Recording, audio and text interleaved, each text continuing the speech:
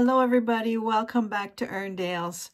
My name is Dale and I am coming to you from Manitoba, Canada. And it's really good to be back. I took a little bit of a break. I had some company. My nephew was here from the Yukon.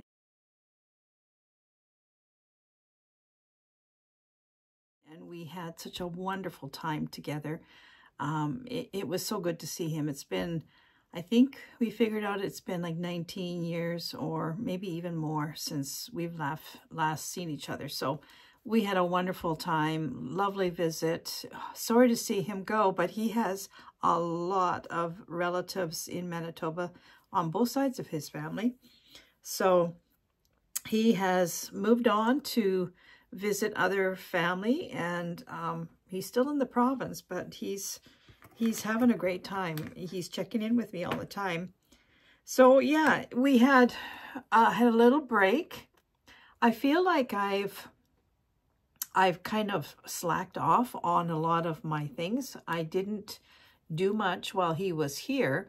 I did a little bit, and I haven't really finished. Well, yeah, I have finished a few little things. I have a few little things that I can show you that I have finished. But mostly I just kind of took some time off. And I did notice that taking some time off was not good for the arm because it didn't do any crafting either. And my arm has really been bothering me since I didn't do anything. So I guess, you know, I have to keep moving and keep exercising. I did go to physio this past week, and she was very happy with my progress, but there's not much strength in the arm, she found. So now we're working on things to strengthen the muscles. The muscles are sort of working a little bit better, but they're not very strong. So that is the next step. So it's been 4 months, actually. It was 4 months the day that I was at physio, from the day that I shattered my shoulder. And it's hard to believe it was only 4 months ago, because it seems now, for me anyway, that it was a long time ago. But things are progressing, and I'm pushing, but I'm not pushing it too hard. You know, like I know when to stop. So like I said, I have finished a couple of things. So I want to first show you what I did finish, and they're very small little projects. I have not finished the bear for Olive. Now, Olive is my nephew who was here, his granddaughter. And I was hoping that he would come at the end of his 2-week visit in Manitoba, and I would have the bear done and I would send it back with him. But he came at the beginning and I couldn't cram it in. I couldn't get it done. So now Olive is going to get it for Christmas. I've given myself a whole bunch of time to get it done, and I can procrastinate like crazy because I am so close to getting it done, and I've just kind of, I'm stuck, you know, like I've been starting to sew some of the bigger pieces together. I've got the head together and the bodies together. I'm just almost ready to put the arms together. I have not stitched on the legs at all. So that's sort of where I am with that bear. And while we're speaking of bears, I told you that we would do a bear together. And I have got the pattern now. I have put it into a PDF, but for the life of me, I cannot figure out how to get it to you because I don't have a platform. I'm not on, I don't have my own web page. I don't have a way to get it to you except to email it to you. So this is what I'm going to say about this. If you want this bear pattern, and it comes in 2 sizes. I have the 16-inch and the 18-inch size. The one that I'm doing is 16 inches. And I think if I do another one, I'm going to go for the 18 inches. But well, that's not going to be for a while for myself. But if you want the pattern, I would email it to you if you're okay with that. So I'm not going to spam you. I'm not going to send you a bunch of other emails. And, you know, if I'm not going to give your email away, I'm honest about that. I'm only going to give you the bear pattern. That's it. So if you do want the pattern, email me at my email address in the link below. And my email is always on in the description below. Just press on the more and it'll drop down and all my information will be down there. So if you do want the pattern, email me and I'll send it to you as a PDF and you can cut it out. Now, let's talk about that, I guess. So there are two ways of doing that bear. What I did was I had cloth that I made. Well, I'm just going to grab what I did so that I can show you once again, in case you're sort of new to this project. And we'll go over it real quick, and then I'll show you why I'm not going to do the second bear quite yet. Okay, so what I had done was I had been sewing scraps of fabric together to make a big piece of fabric like this. And then what I decided to do was make the bear out of this. So I just laid the pieces down however I wanted, and I cut my pieces out of this for the bear. Then I took just plain ordinary cotton, and before I started top stitching the bear, slow stitching the pieces, I attached it to I cut another set of the pattern out in just plain cotton, white cotton. Actually, I used an old bed sheet, and I put the two together, and then I stitched each piece. That's how I did mine. My next one, I'm not going to do using a piece of fabric like this. I'm going to just cut my pieces out in the bedsheet cotton or whatever you're going to use, and I'm going to individually take my scraps and stitch them on as I go, or pin them all down, collage it all, and then stitch it. That's the way I'm going to do the next one when I get around to doing it. I'm not going to cut it out of a piece of fabric. The reason is, okay, here's the back of this. When you get like here, okay, because I've put all these little pieces together, I have a lot of heavy seams in here. And so when you're stitching through that, it's really difficult sometimes to get through. Sometimes you're going through, 2-3 layers. And then if you have that backing piece on, you're going through 4 layers, and it's hard stitching. So when you're doing it the collage way, where you just put it on, you're only going through 2 layers because you don't have these heavy seams through. So that is why I'm not doing it this way the next time. I'm just going to collage it as I go, kind of thing. And I'll show you a little bit more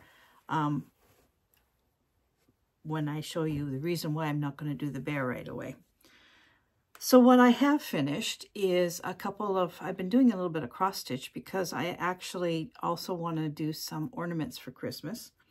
And I finished this little Halloween ornament for my son.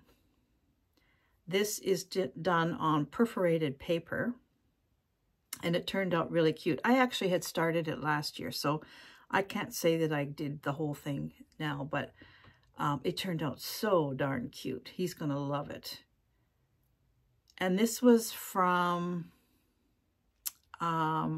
Just Cross Stitch last year's Halloween, I think it was in there. Yeah, so that is totally cute. Just let me get the book and I'll show you, and I'll tell you who the designer was in case you want to look it up. Okay, this little ornament is called Pumpkin Fright, designed by Corina Ciocanu, C-I-O-C-A-N-U, and I got it from the October 2023 magazine, Just Cross Stitch magazine. So that's where the pattern for this one came from, and it turned out really good. So I'm going to be giving that to Jonathan for Halloween. And then I finished, I'm going to keep the glasses on, sorry. I finished this little one, Just Be You. And I found this old frame. This actually belonged to my mom. This frame, I had it in a box of old frames, and I was actually going to give them away. I was going to send them over to the recycle. And then when I finished this, I thought I need something that looks really kind of old. I tea-dyed that piece of fabric that I worked on, that I stitched on, and it sort of has a little bit of an old look to it. And then I remembered I had this old frame, so I dug it out and I put that in there, and it just turned out perfect. I'm really happy with how this turned out. So this is Just Be You, and it is from the Summer 2024. I just got this book, actually. The Summer 2024 issue of Just Cross Stitch, and it is by the design by Michelle Schminti. So that was that one. So those are the only two things that I have really finished in the last little while. I am also working on another piece, and this is a Christmas ornament. I have still her dress to fill in. Actually, I'm not using the call fours on this at all.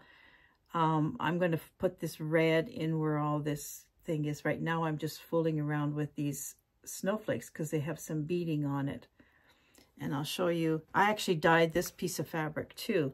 And I was trying to get it a little bit darker because the model in the book is a lot darker. But, you know, what I used for this, to dye this, was I was making some currant jelly. And, you know, you get the bag. I had all my currants in the bag, and you make the jelly with the jelly bag. And I let that sit for a couple of days. I didn't take the currants out after I'd finished making the jelly.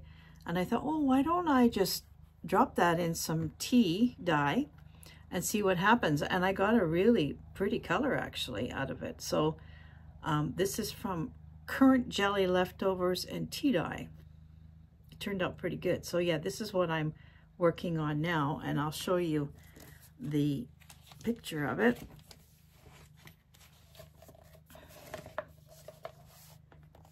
It'll have that black and white thing. See, they have the green in there, but I'm going to put red in mine because mine isn't as bright. I wish I had got it as bright. So the design is by Elizabeth Toledo, and it's from, what year is this? Christmas 2021, Just Cross Stitch Christmas Ornaments. That's where that one is from, and it's called Jolly Elf. So those are the cross stitch things that I've been doing. And you know, I do like to do cross stitches. It's a lot less intense for my arm than slow stitching. And you know, I'm making ornaments for Christmas gifts too. So that is, it's kind of a nice thing. I do that when my arm gets tired of. I find that slow stitching is more repetitive on the arm, and it really kind of, after a while I have to stop because it actually hurts. And then I'm still working on these socks. I actually had the foot done of this. This is the second sock. I actually had the foot done, and I don't know, I must have been in a brain fog or something, but I looked at the back of the heel, and I had done the heel flap totally different than the first one. So I had to take it back. And so now I'm ready to start it the correct way, because I should have had these in the mail. These are going to a friend who lost her daughter recently. So I need to get them done. You know, this is my hug to her because I can't give her a hug. I live too far away. So yeah, I think I'm going to finish these today. I'm going to work on them till I get them done and get them in the mail. So those are the things that I've been working on, except that I did a little short on, I think I called it I'm Dying Christmas or something like that. And I still, when I had that dye bat of tea and cranberry, or not cranberry, what did I say? Currants.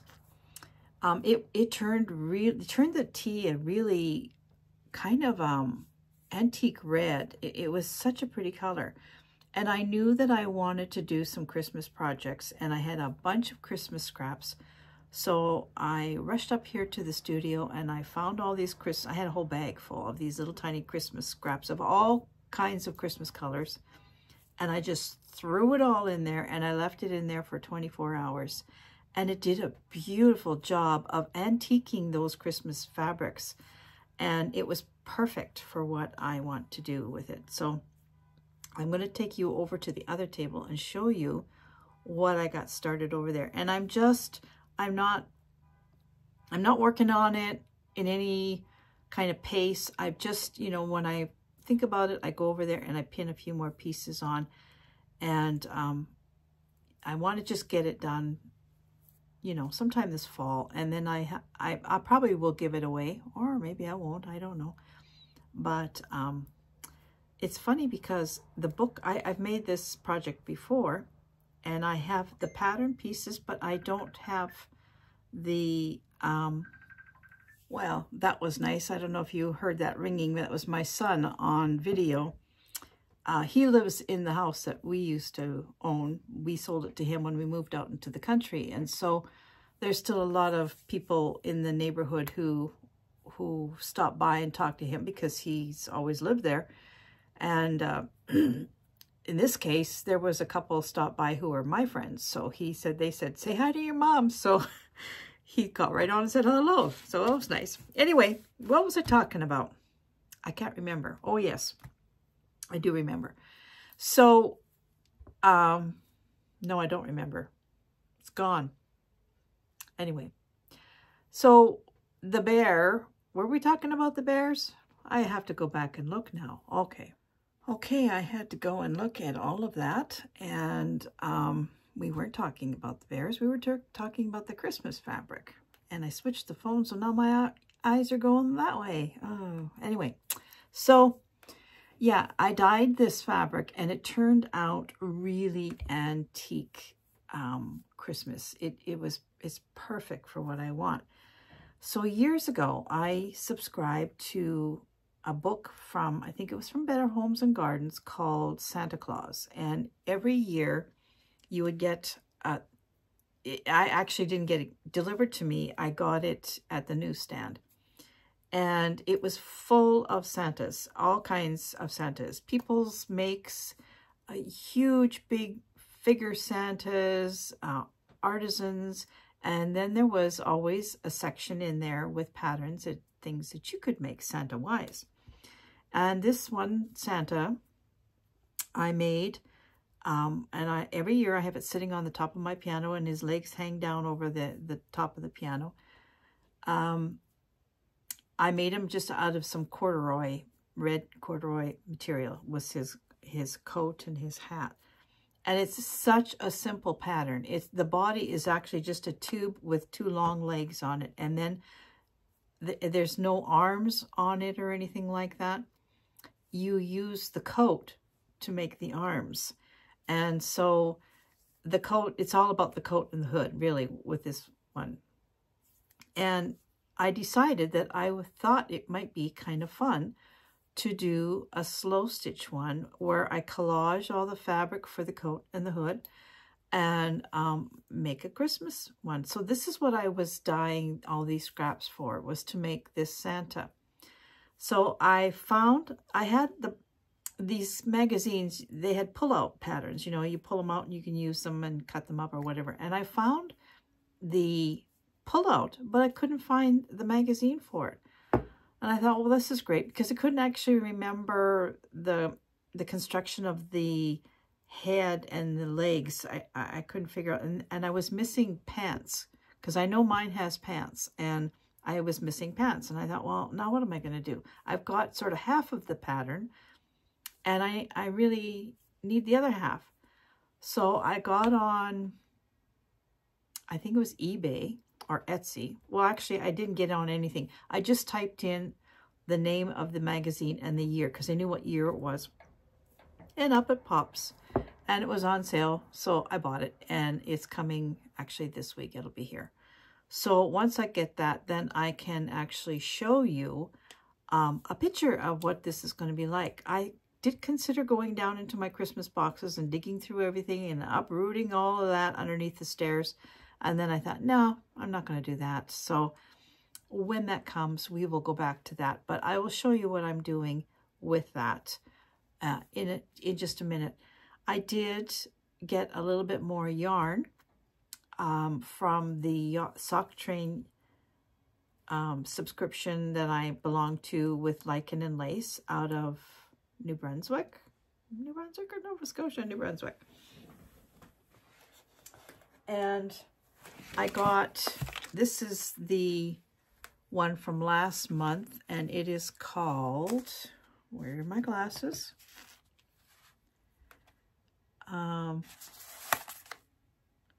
Marsh Sky. Isn't that pretty? And this is sock yarn. She's got all kinds of yarns, but I just belong to the Sock Train, and you get a skein of yarn every month and a little gift. And then she had Christmas in July, and she had a different assortment of yarns every day, not only sock yarn, but all kinds of yarns every day through July that you could purchase at a much reduced price. And I was so tempted, but I just, you know, kept the fingers away, and I didn't until she put this up. And this is her Christmas sock minis. I had to have it. I had to have it. I couldn't let it go. So I purchased this. This is for the Christmas socks.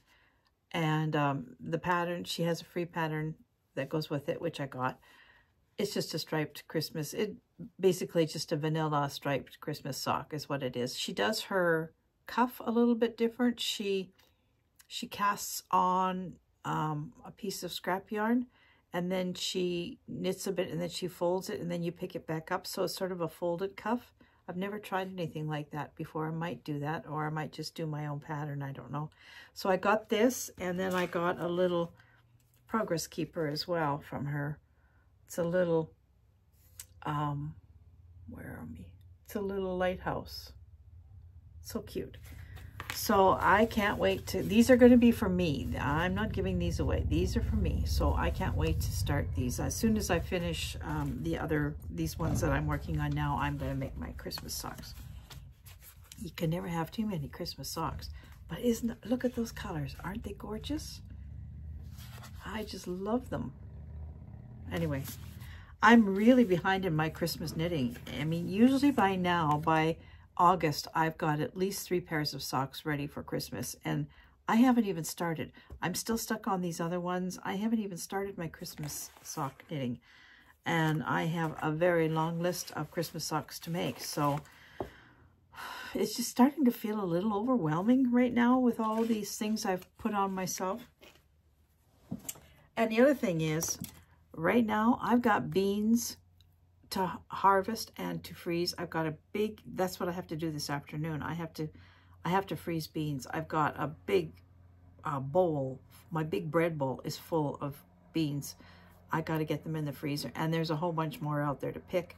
And I've got cucumbers coming. I've got tomatoes are starting to ripe. Like, everything is kind of hitting me kaboom all at one time. But that's the way August is. It's harvest time. So I'm just going to take you over there now, and I'm going to show you what I'm doing with my Santa suit. And this is how I think, if you don't want to do the full fabric like I showed you for the bear, this is how I am going to put my bear together the second time around. Now, if you get the pattern from me and you start your bear, it's going to take you a long time to catch up to me with my other bear. So I think if you have somebody in mind that you want to do this bear for Christmas or whatever, if you want to do it for Christmas, you better start now, because it takes a while to get all of that stitching done on your bear. But I'll leave that all up to you. So let's go look at what I'm doing over on the other table with my Santa. And I just leave it there, and if I walk by and I see another piece that I think is going to look good, I pop it on there. So let's go look. So here is what I'm working on. This is the Santa's coat. So it's a full piece, and then this will be the shoulder. You fold it in half, and then you just seam it here. And right now, all I'm doing is I'm just laying my fabric. I'm just pinning it right now. And actually, I got out my little iron, my little clover iron, and I'm gonna, these pieces that are all sticking up, I'm gonna just kind of iron them down a little bit. So what I'm gonna do is I'm just pinning my pieces. I'm just sort of collaging away here, finding the pieces that I want to go where, and then I will loosely baste them down, and then I will just slow stitch over top. But these pieces got really a really nice color now after I did some dyeing. For instance, this was really bright, and now it's very subtle. A lot of these pieces darkened up quite a bit. So I'm really happy with this. So this is going to be his Santa's robe, and then I have his hood, which will be attached later. But for now, I'm just laying down pieces, and I've almost, this part's finished, this part, so I'm actually going to flip this around. This is the front. Now this is the back down here, and I'm just, see, I just used an old sheet, and this would be how, if I did my bare pieces, that's what I would do. I would cut out my pieces just with a piece of cloth like this, and then take my scraps and place them, pin them, baste them down. I do the invisible baste, or whatever you want to call that. And I just baste them all down, and then I just start stitching over top. However I do. I usually just do mostly running stitch. Now on this fellow, I am going to be putting, oops, it's stuck on something here. I'm going to be putting some laces and some trims on this as well. So once I get this basted down, I'm going to add another layer of things. I have some really pretty, really old trims that I'm going to be adding, you know, maybe here and there, just little things. But this is the middle of the jacket here. This is where the buttons will be. And there's also, Santa has a big bag of toys, so I will be making the bag. I think I'm going to make the bag mostly out of darker colors, so that it's a bit of a contrast. I'm not going to do the jacket and the hood. I'm going to do this way, but I think I might do the bag out of a solid or only dark colors. So that's what I'm thinking now, just so that it's a better contrast. And then of course I have to make all the toys that go inside the bag as well. So yeah, this is going to be a fun project, but this is nothing that I'm not rushing to do this. This is just whenever I get around to adding a few more pieces, I add a few more pieces. And as you can see, it's just, right now, I'm just pinning. That's all I'm doing. And but this is how, when I do the second bear, this is how I'm going to do it. I'm not going to do it on a piece of fabric that I've put together with scraps. So that is another project. And I really did not think I was going to do something like this, but you know, the bear got me thinking about all the different ways you can, and the different things you can do with slow stitch, instead of just doing books, or not that there's anything wrong with that. That's great, but there's so many other ways that you can use slow stitch to make beautiful things, and so a Santa's got to be one of them. Well, that's all I got for you this week. I guess it's a bit of a catch-up, a little bit of this and a little bit of that. The garden is going to be taking up a lot of my time as well. I spent yesterday most of the day out there pulling up a lot of volunteer plants. I'm cleaning through that big perennial bed. I'm starting there. I have 2 big perennial beds, and both of them need a lot of attention. So it's going to be some busy weeks coming up, but I want to get a lot of things done in August, because September, Gary and I both have a lot of appointments, and they're not they're not local. We're going to be traveling a bit to our appointments. So I'm going to try and really buckle down and get going on some of this stuff and get some things finished, hopefully. So thank you so much for coming and joining me today. I hope you are all well. Hope you're enjoying your summer wherever you are. It's kind of strange. The days are getting shorter. You know, the evenings are getting darker earlier. We've been putting on some lights in the evening, which is feels kind of strange, you know, at 8 o'clock to be putting on a lamp. But the best time of the year, my favorite time of the year, is coming very quickly. I love the time of year when you close the drapes, you put on the lamp, and you kind of snuggle down. I love fall. Now the church bells are ringing. So yeah, this is the best time of the year. And this is actually usually my most productive time too. From August until the end of November, I'm just a little working machine, and I usually get a lot done because I'm not tempted to be outside, or, you know, all these other things have sort of stopped. So I'm looking forward to fall. Anyway, I'm going to quit yammering on, and I'm going to say have a good week, people, and you take care of yourselves. Enjoy this beautiful time of the year, and I will see you again real soon. Bye for now.